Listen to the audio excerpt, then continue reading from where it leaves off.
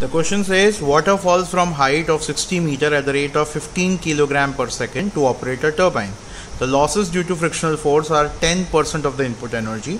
How much power is generated by the turbine? I can say the power is nothing but the work done per unit time. Okay. Now this work done is just 90% of the total potential energy generated per unit time, because 10% is loss. So we can say the 90% is something which we can generate.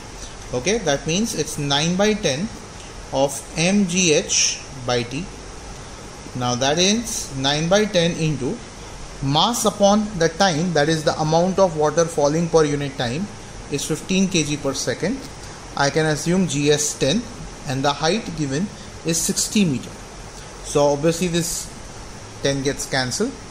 Now this is going to be 15 into 6 is 900.